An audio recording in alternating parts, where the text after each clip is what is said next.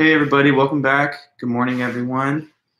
It's 8:50 a.m. It's Wednesday, April 15th, and we're going to have the next lecture in our series today for Chapman, 9 to 9:50 a.m. Class session. So hopefully you guys are comfortable.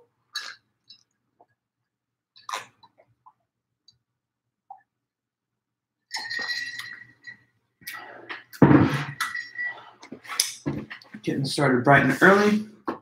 Good morning to everyone.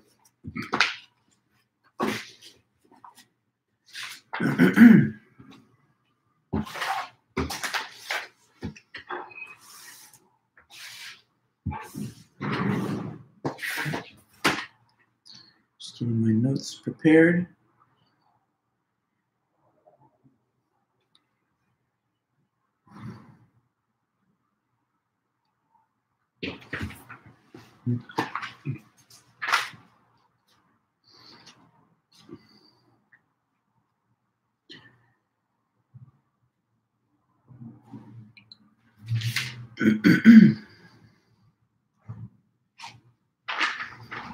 Hi.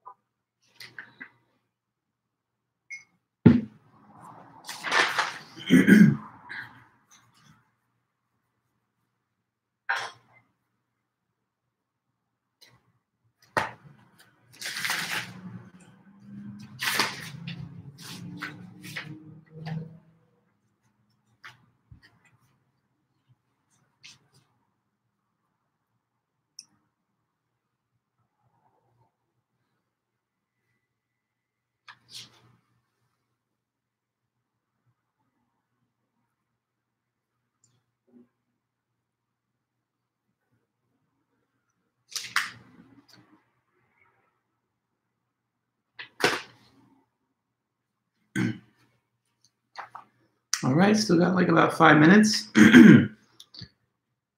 Just hanging in here, wait until 9 a.m.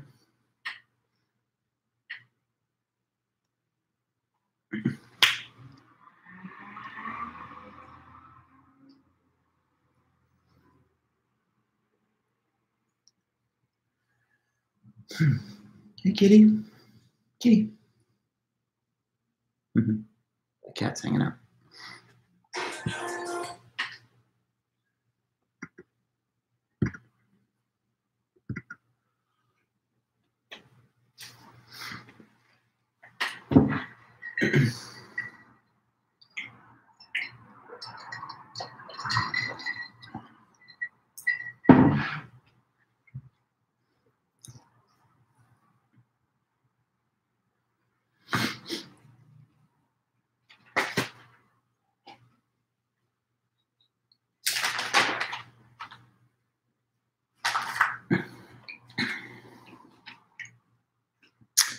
Good morning, one and all. People starting to trickle in.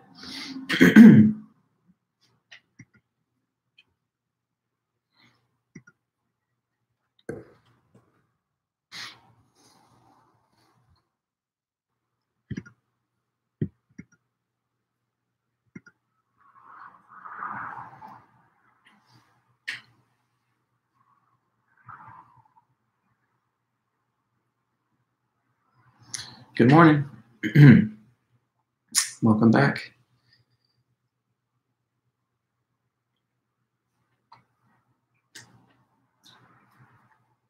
Good to see you guys.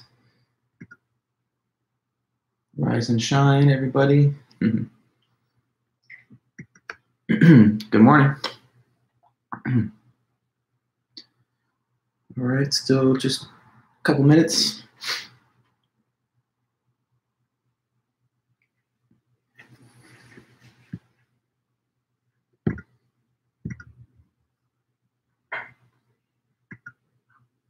Hey, Marissa, good to see you. Hugh, Bella, everyone else.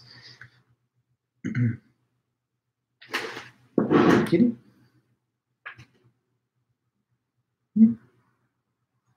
My cat's like considering jumping up here, but she decided, I guess, against it. Kitty?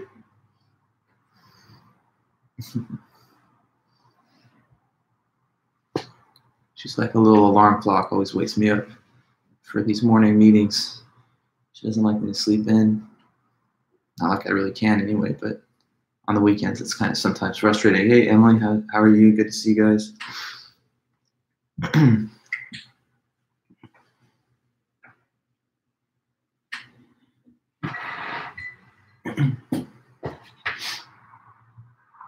Okay.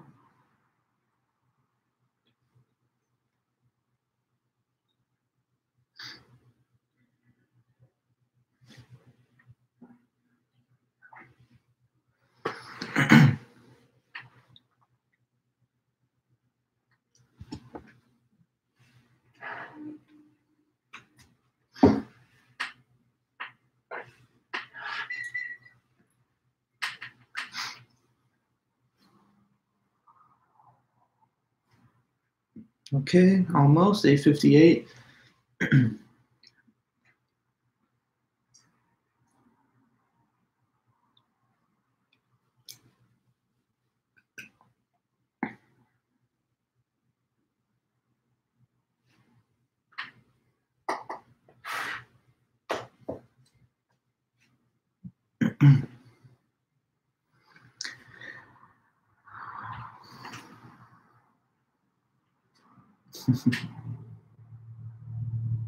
Cat's just being funny. If you guys could see, you'd understand.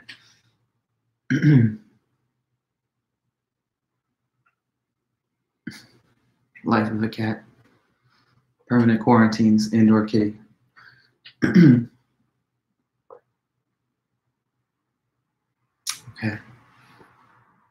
Getting right up to the last minute. Welcome back, everybody that's showing up. Be with you guys in just 60 seconds on this lecture.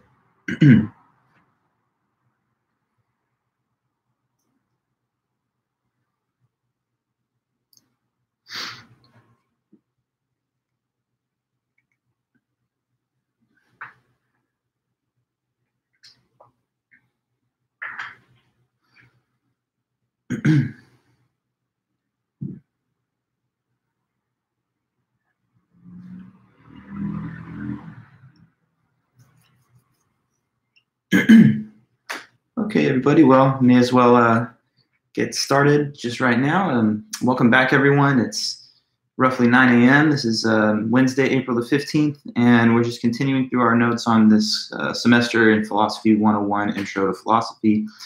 Right now, we are trying to get through the last couple of articles on the topic of time. So this is something that we've been working with for a couple of class periods. And right now, we're in the midst of analyzing the article by Ted Sider, which is just simply called Time. So the first part of today's meeting, or perhaps the bulk of it, is just going to be spent getting through the remainder of the TED site. So back to this man's ideas and writing. Ted, aka Theodore Sider, from man born in 1967, and we're reading something he wrote in 2005, which is just called Time. So as a quick refresher on the stuff leading up to this, we first began with the writings of Albert Einstein and tried to just give a quick crash course on the theory of relativity and the idea of the relativity of simultaneity.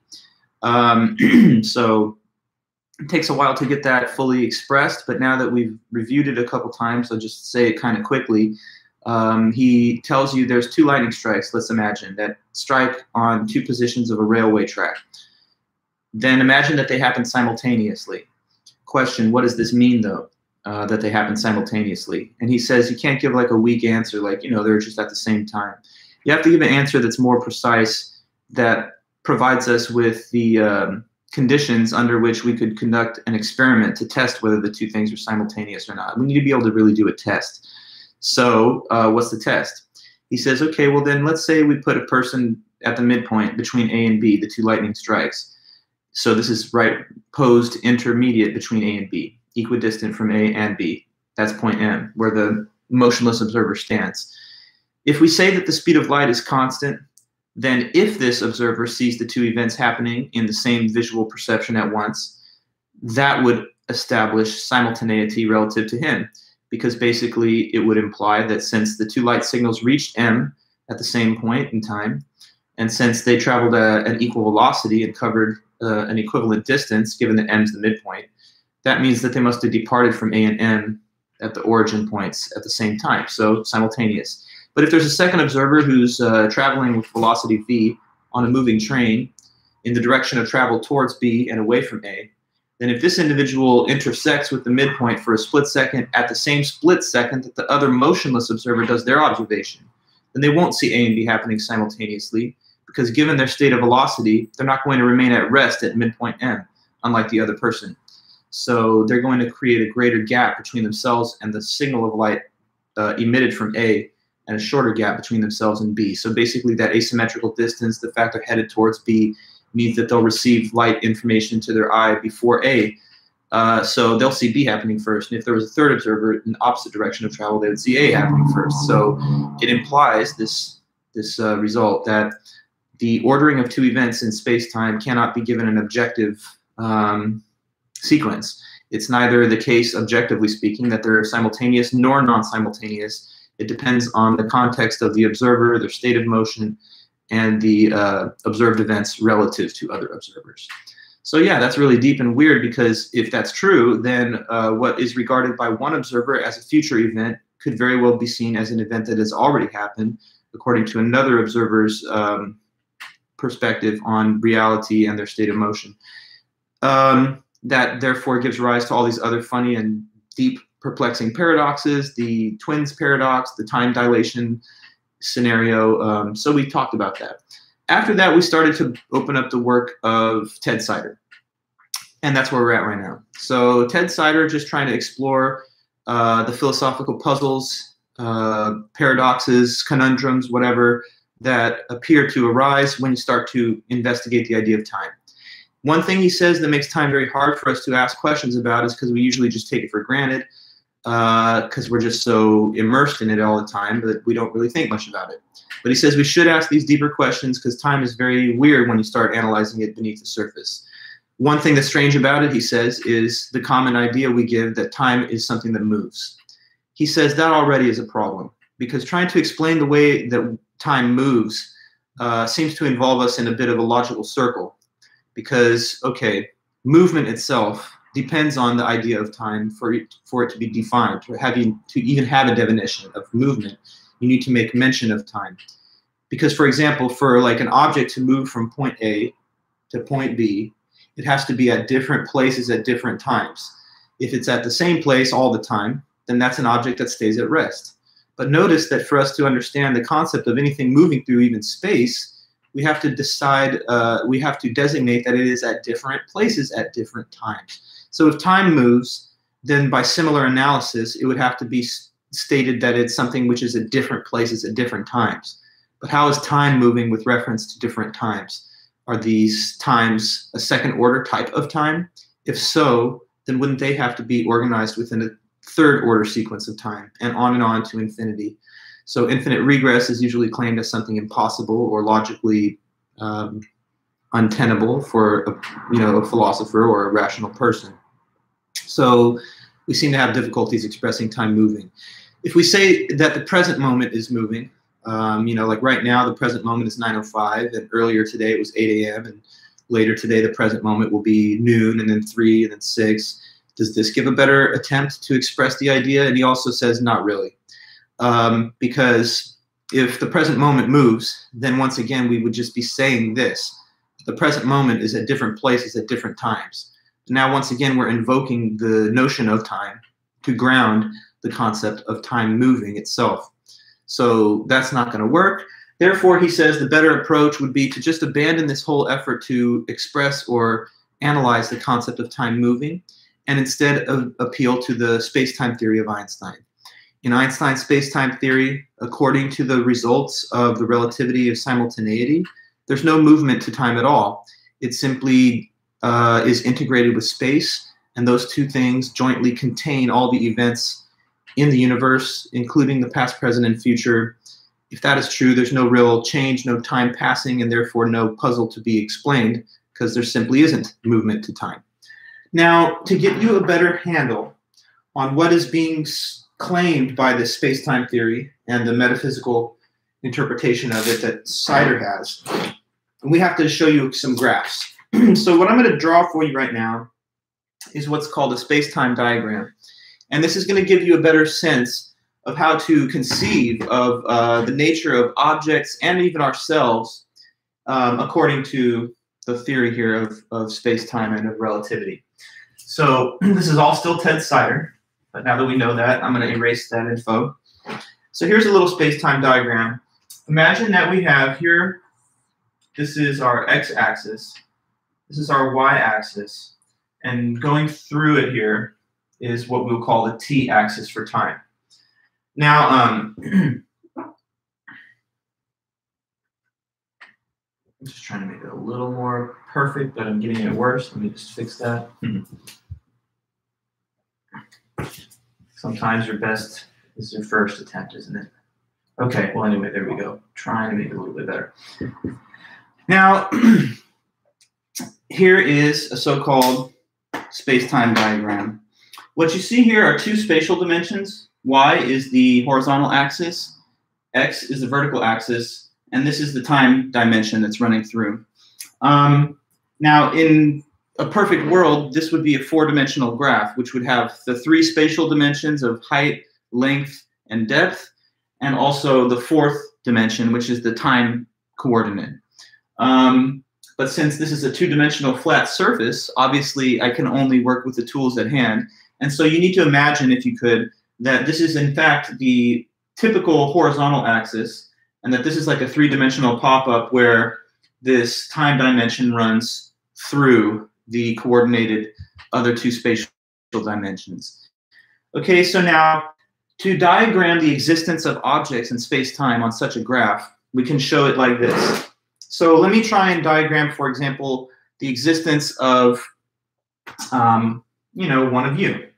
Okay, so right now it's 2020, and I know a lot of you guys are around freshmen or so in college. Most of you probably were born in this century, unlike me.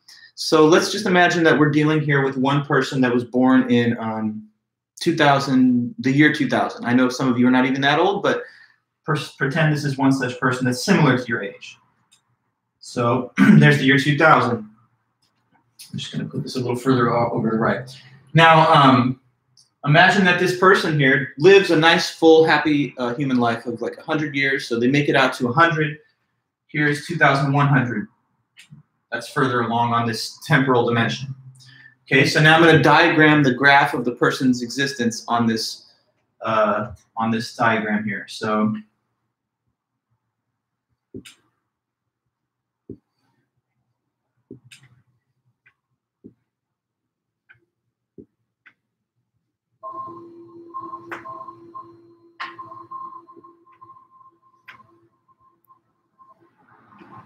okay, so what you see here, if you can, is a series of little, I drew just stick figures in the region which spans from the birth date or year, 2000, on to the right until the, let's say, terminal point of the person's existence, 2100, as long as they exist. So on this four-dimensional graph, the objects stretch in different directions here. Let me try and just test your common sense comprehension of this.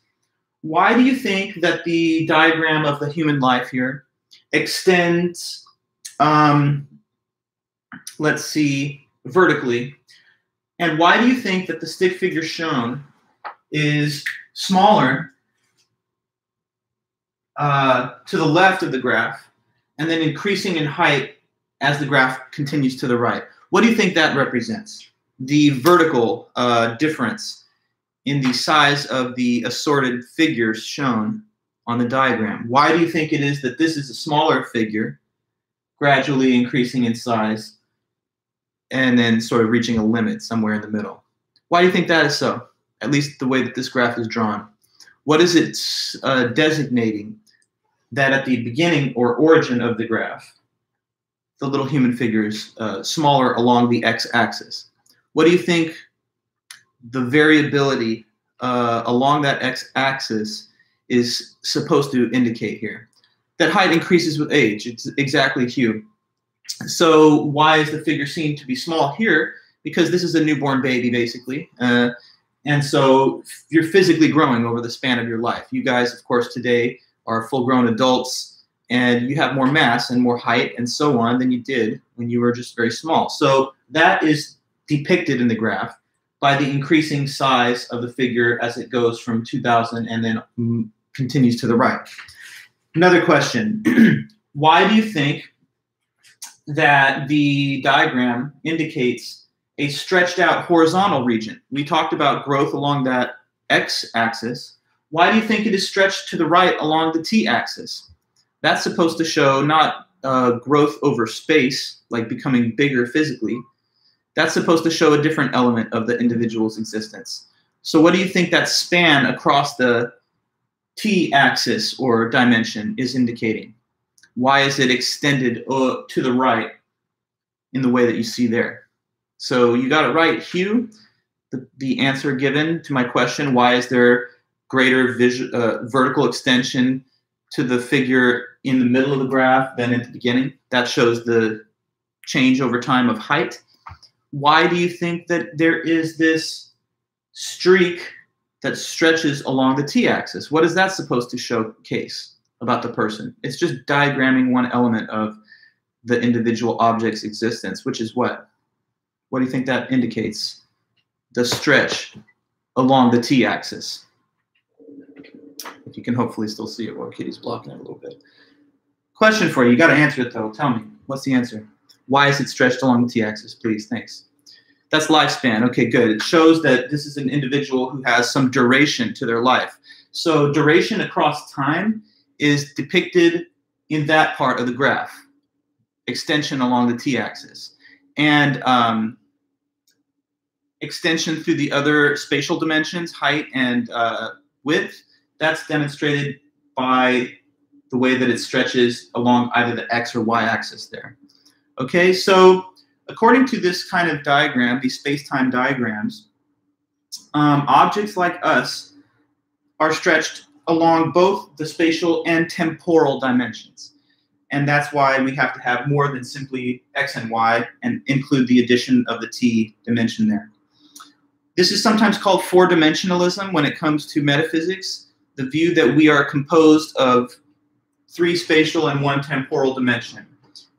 On this view of objects, all objects, including us, human beings, have both what are called spatial and temporal parts. So let me quickly explain and define the idea of a temporal part.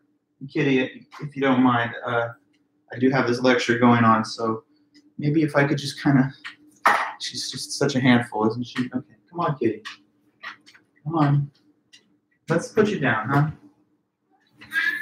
Sorry, she's just, you know, she's a good kitty. All right, but back to what... Okay, so back to what I was doing. On this four-dimensional view of objects, objects have both spatial and temporal parts. What is a temporal part? Let me give the definition and then explain it to you. temporal part is just an object at a single moment of time.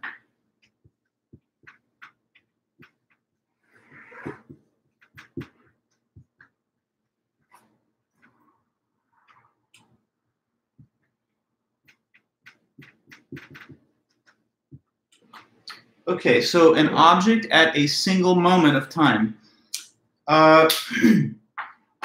So looking at this diagram of the space-time diagram showing the existence of one human life, we see that it's stretched along that t-axis, that it has some span, which shows the duration of its existence, in this case 100 years. A temporal part would be like one perfectly thinly sliced deli slice, if you will, of this space-time worm or loaf. Sometimes the diagrams depicted here characterize the object in the graph as a space-time worm, because you'll sort of see it have a worm-like visual appearance in the graph, given that it's going to extend along this horizontal-looking temporal dimension. So if we just had like one cross-section of that worm-like graph structure, one instant in the individual's life would be one temporal part of their existence. So a temporal part is a cross-section of the space-time object in the diagram, the object at a given moment of time. So, like, for example, we all take photos, post pics and everything else. If you have a photograph of a person, a still image, question, I guess, how many temporal parts do you think there are of the person shown in the photo? How many temporal parts are displayed in the one photographic image of a person? If you can sort of comprehend this definition, then you should be able to tell me a number here. How many, number-wise, temporal parts of an individual are shown in a photo of a person? How many temporal parts is that of that person? Like, you know, still frame photo. How many temporal parts does that show in the photo of the person? Because there's a number, and it's something that you can deduce just from the definition here. So what do you think? How many temporal parts of a person are shown in a photo of the person? It's not 2, Marissa, but why do you say 2 though?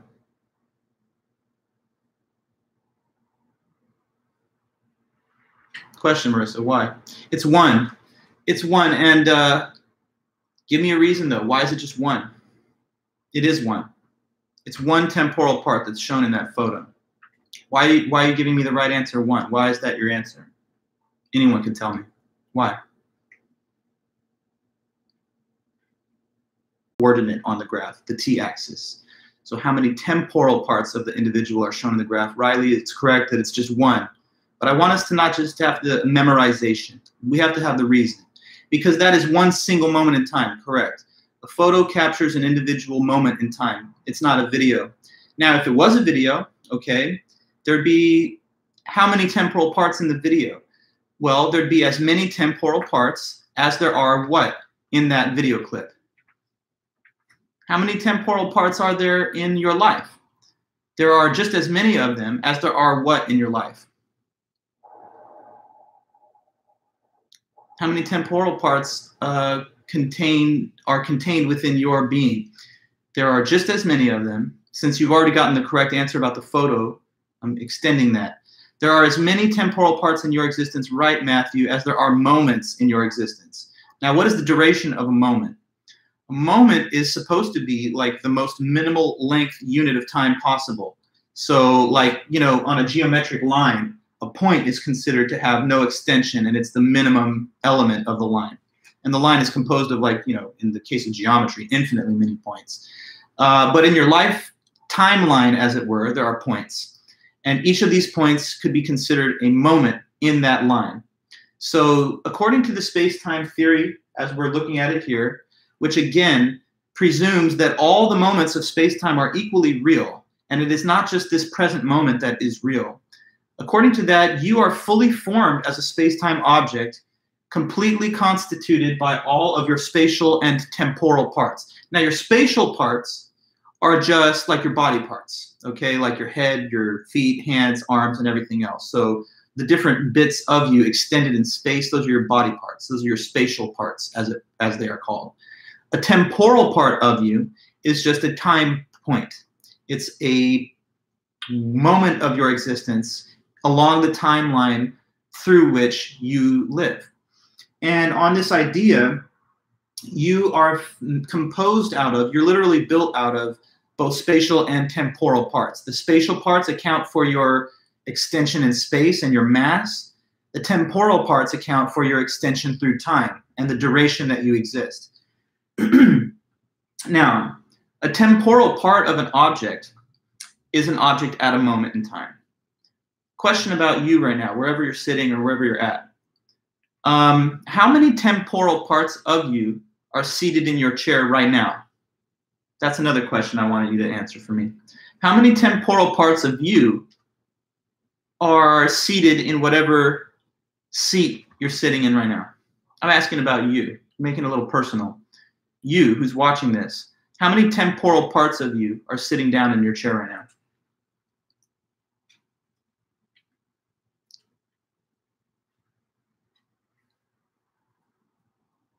How many temporal parts are there in your chair at this moment?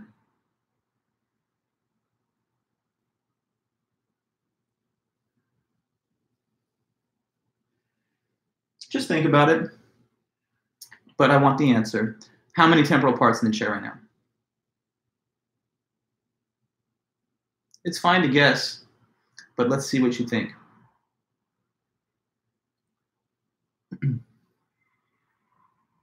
As many as there are moments we sit in the chair. Okay, good. I like that answer, Matthew.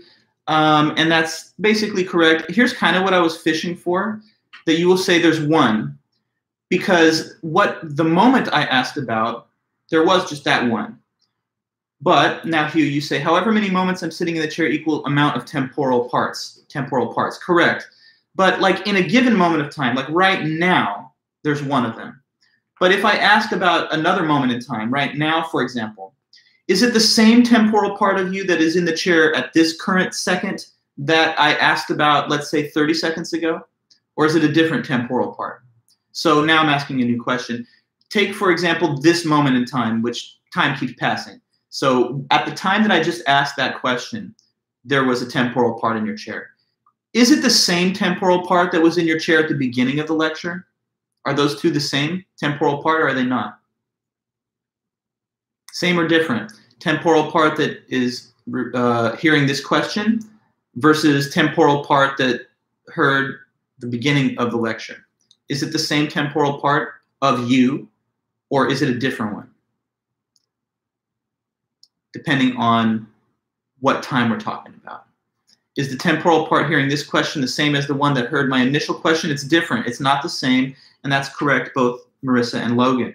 So why is there, why is that the right answer? Why is this person that's, or I should say part that's hearing this new statement, a different temporal part than the one I was just speaking on a moment ago? Why does the temporal part keep changing? Why is it a new one? Why is it a different one? And this can be answered in a precise way. Why then, since you seem to know that it's not the same temporal part as was spoken of previously, why is it a different one? Because it is a different one, yes. So just tell me the simple reason why that is not the same temporal part anymore.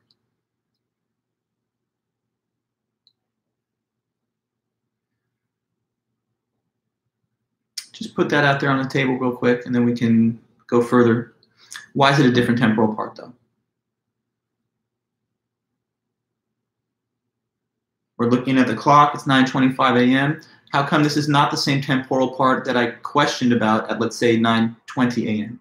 And you say this, time is passing. It's a different moment. It's a different point on the graph. Yes, because as time progresses, it's a different moment. So your temporal parts exactly are new for each new moment.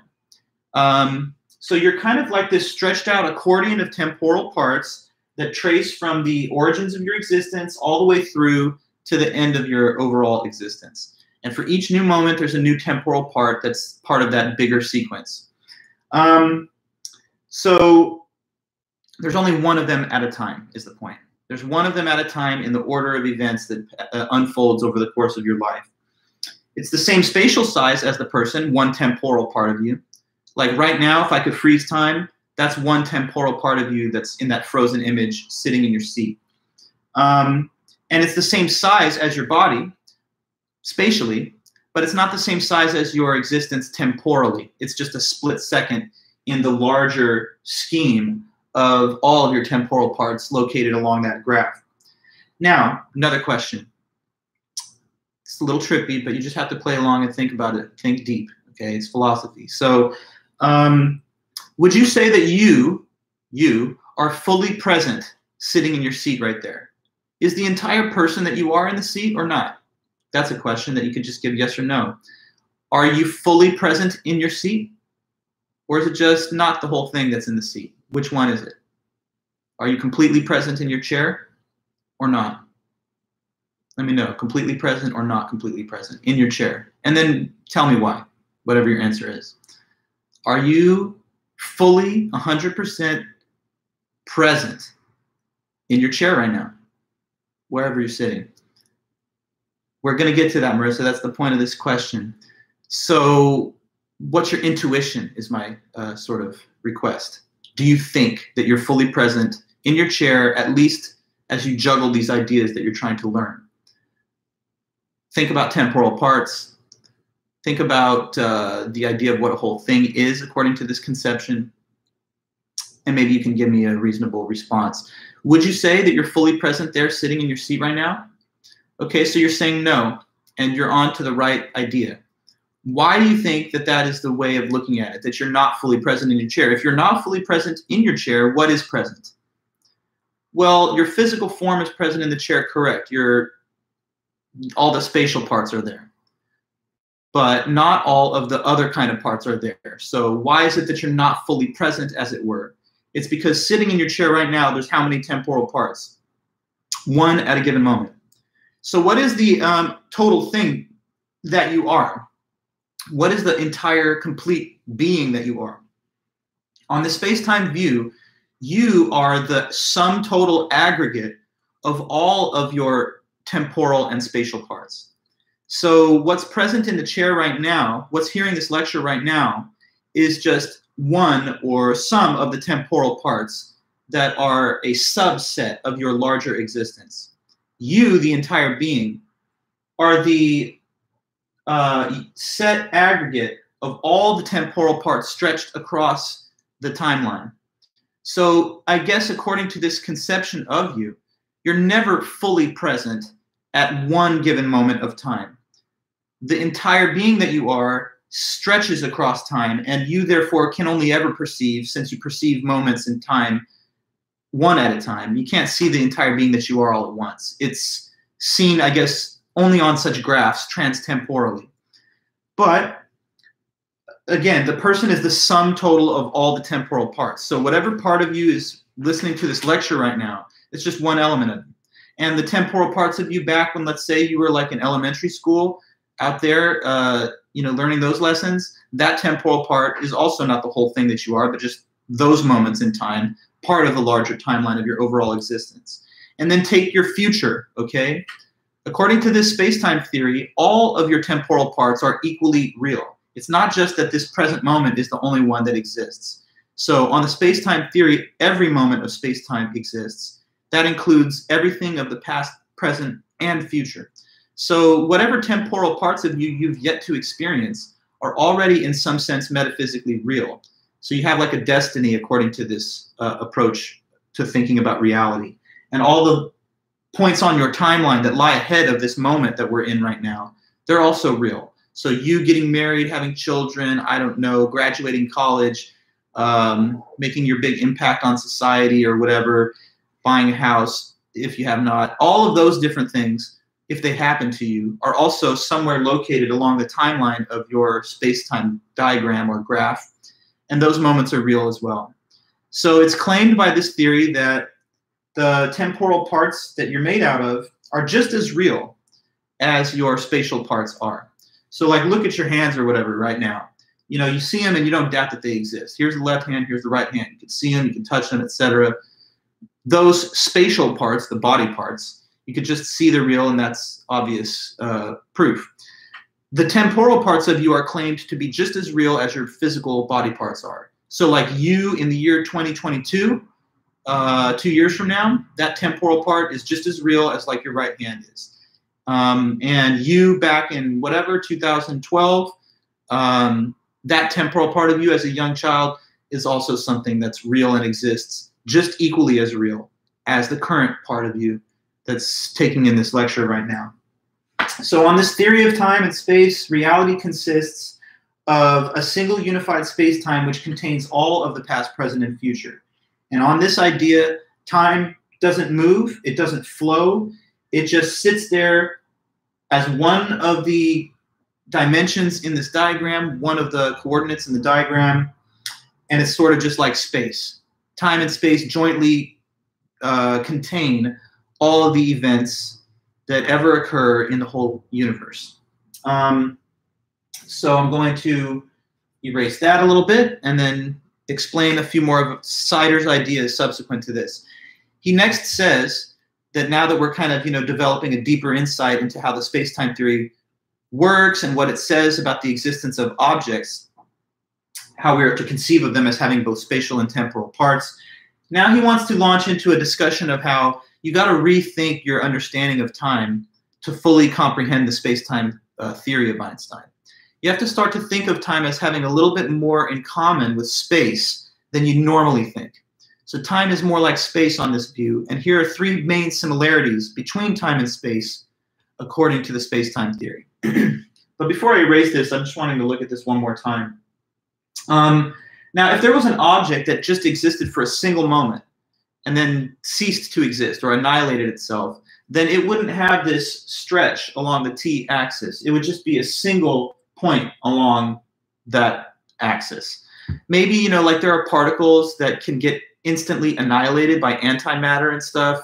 So, there could be examples like those.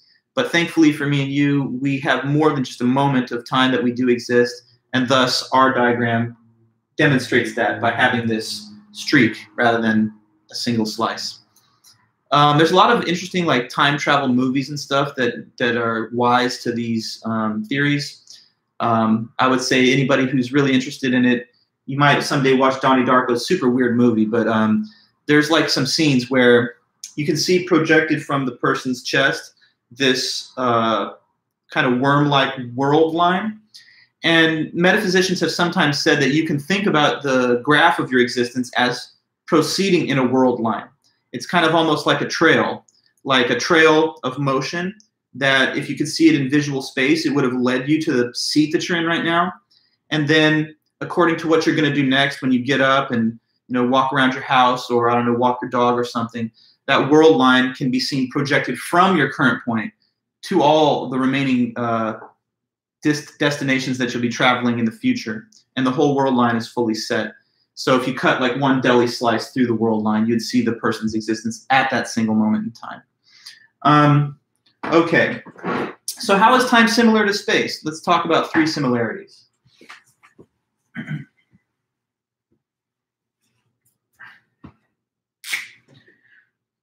Three similarities between time and space according to Ted Sider and according to the space-time theory.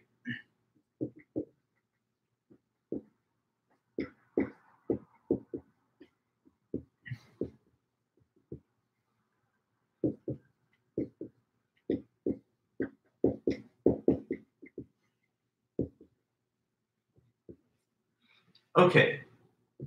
So one of these three main similarities is in terms of reality, okay?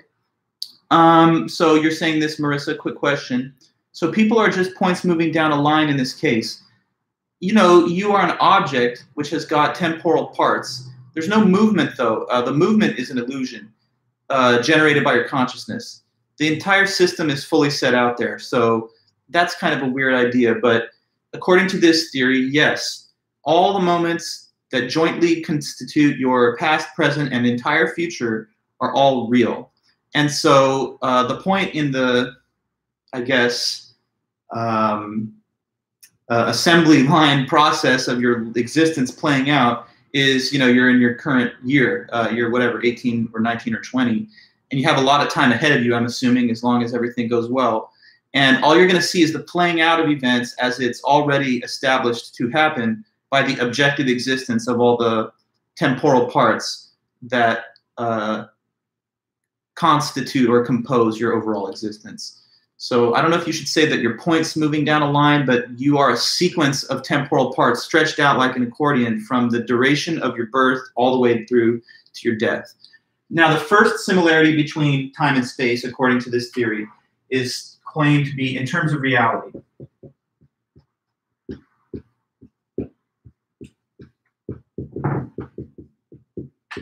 Okay, and so I'm going to give a quick little description of what that means. Objects that are far away in space are just as real as ones that are close in space. And the same is true of events in time. Okay?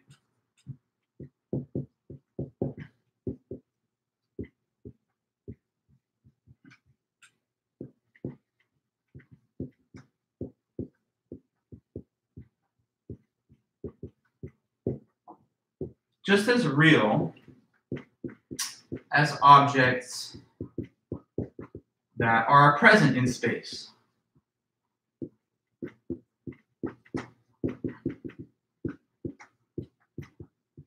And the same is true of time. Same goes for time.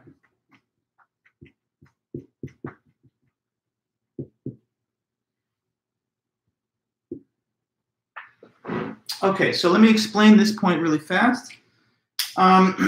Here, look at this marker. Now, this demonstration works a lot better when we're all in the classroom, because I could be like, look, we're all in this classroom and you see this exists. But maybe as a substitute, just take something that's in your own immediate environment. Like, I don't know, here's something that will work. I know you're looking at some type of device to watch this. So say this device that you're watching it on, the computer monitor or tablet, or maybe probably not ideal viewing conditions, but smartphone, whatever. Say you're watching this, I know you're watching it on something, if you're even seeing this. So take that viewing device.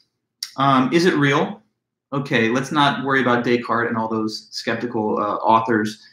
Let's just say, for the sake of common sense, yes, it's real. You're looking at it. But here I have a question.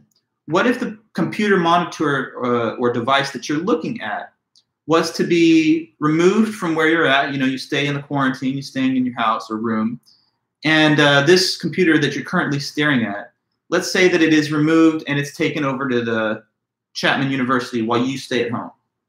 Now you're at home and this computer has been placed in a different area, farther away from you. Right now, it's present to you. Right now, it's present. It's right in front of you. But say that I take it however far away over to Chapman. Question, would it still be real when it's not right next to you, but some distance away, like say at Chapman? Would your computer still exist and still be real if all we did was just move it in space from where you're at right now over to the university? Would it still exist? Would it still be real if it was that far away and you were not with it anymore, so you're separated in a space from it? Would it still be real? I mean, question. Simple question. What do you think? Would the computer you're looking at now still be real if it was like, I don't know, 30 miles away from you, or however far away Chapman is from you? Yes, it would still be real, and I hope that's just clear and obvious. It's not like things stop existing when you don't have physical presence towards them, okay? So, I exist. I exist even though I'm farther away from you than I used to be during the class lectures that were all happening in one room.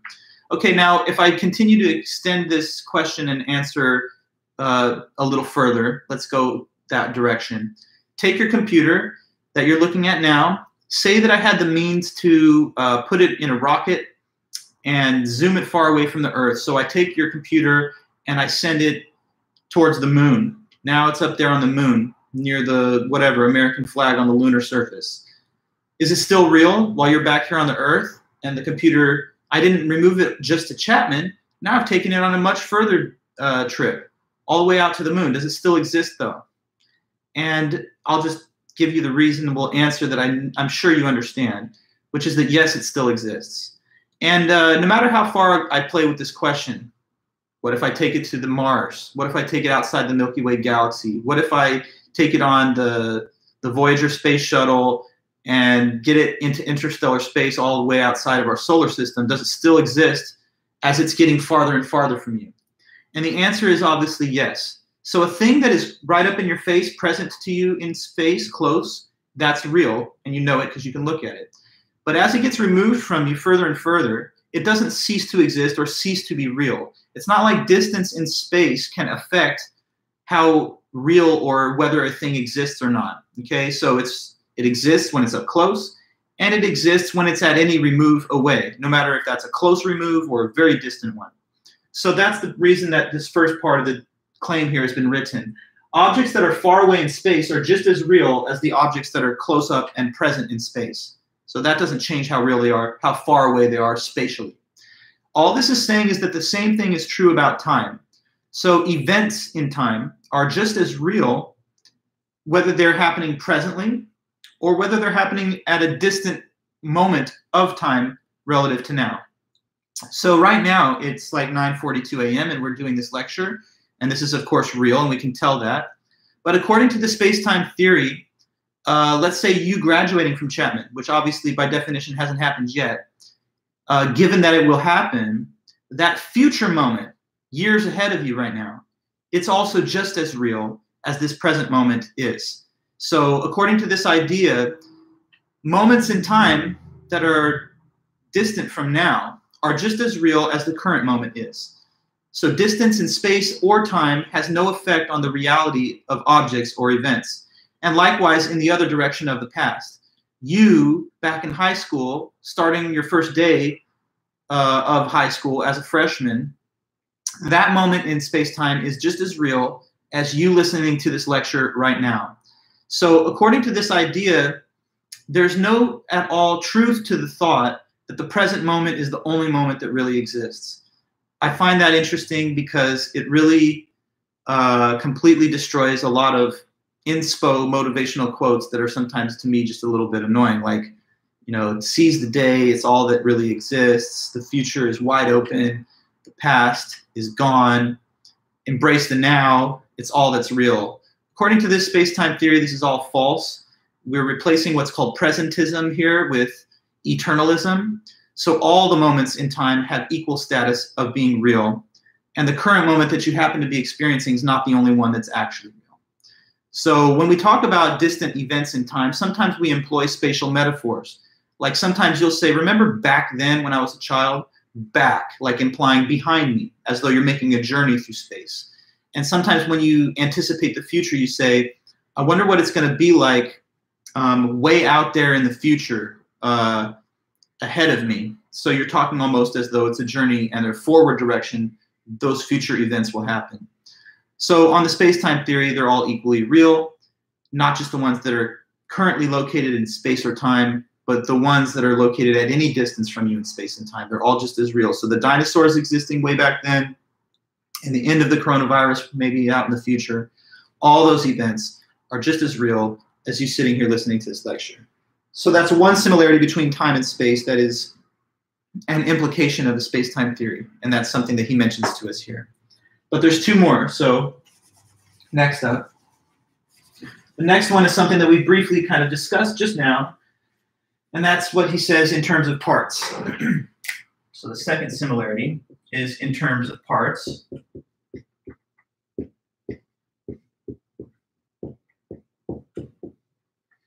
So in terms of parts, what he means by this is that objects take up space by having spatial parts, and objects occupy time by having temporal parts. So that's another similarity in terms of parts.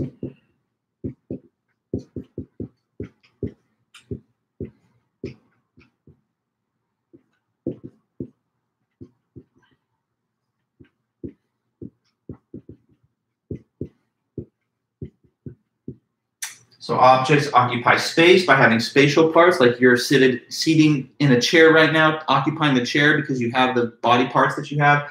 And likewise, objects occupy time by having those temporal parts.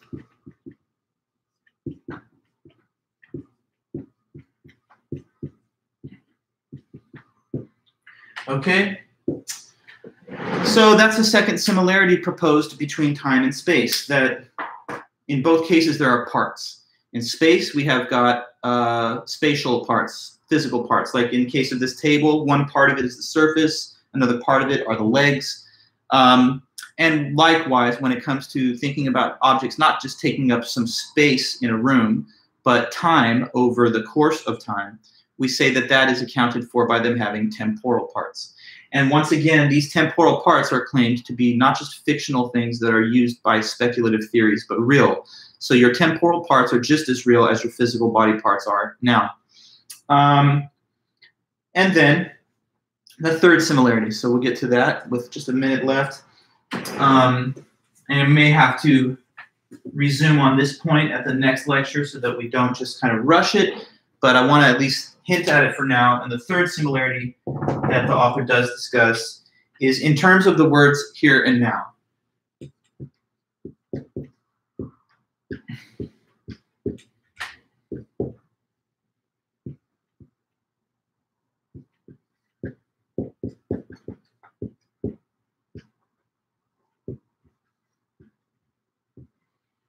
Okay, so the explanation for this similarity is that both of these are what we would call relative terms, and their meaning depends on the context of speech. So they depend on where or when the word is used.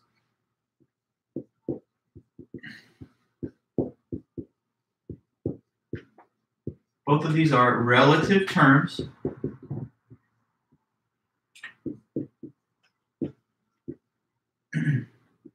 whose meaning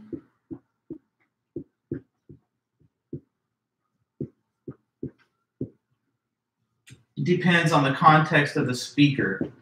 Okay, so let me explain, or at least start the explanation. Context of the speaker. Okay, so look, here is a perhaps deceptively simple question. Where is here? Where is the location called here? When someone uses the word here, where are they talking about? Where is that place? Can you tell me? Where is here located at? Where will I find that? Anybody have an idea? Tell me how to get to here. Where's here? Where is it? Gotta be somewhere. Where is it? Where's here? The word here, you ever heard that? What does here refer to? It does refer to the location of the speaker. Good. It's kind of a trick question, so I don't want you to be too thrown, but obviously there's no single universal objective place which is called here. It's wherever the speaker is at. So if I say to you, my cat is here, that's true in the context of my speech, because when I say here, I'm referring to the local area surrounding me, the speaker. But of course, if you say, no, there's no cat here, and say you don't have a cat, that may very well be true relative to your context of speech, because in that case, you're the speaker, and here doesn't refer in your speech to my location, but the location at which you spoke the word. So notice, therefore, that the word here, it's relative in terms of where it refers to. If I say, here in this state, we don't have the worst case of coronavirus, and someone in New York says, here we actually have the worst case in this country, we seem to be contradicting each other, but we're not referring to the same place, because here, spoken in the speech of a person on the West Coast, refers to our area. Here, spoken of in the speech of the East Coast, refers to their area. So we use the same word, but it refers to the different areas depending on the location of the speaker. Now, we got more to say on this, but that's the same with time, basically, and the word here, and the word now. When is the moment now? Well, there's no single universal location or time point when now it happens. Now is just whenever the word is spoken. So if I say now the lecture's ending, I'm talking about 9:50 a.m. on Wednesday. But in an hour, when I finish my next lecture and I say now we're ending, that's not referring to this time, because then I'm speaking at a different point in the time stream. So just like the word here, the word now is a relative term, and that is something that some people would have thought differently about if they thought it had an objective significance. So 3 similarities between time and space, just wrapping up the work of Ted Sider. We have a little more on him, and then I also want you guys to read David Lewis for Friday and the paradoxes of time travel. And once we finish with Lewis on Friday, we'll be all done with this. And then next Monday, we'll start talking a little bit about the essay prompt for the next second essay. So anyways, for now anyway, have a great one. Stay safe, healthy, and everything else. And I'll see you guys back on Friday for our next lecture. Just finish reading Ted Sider and look at David Lewis, and then we should be all good to go for the next batch of meetings. Okay, everyone? So take care again. Thank you so much for being here, and have a great one. I'll see you on Friday.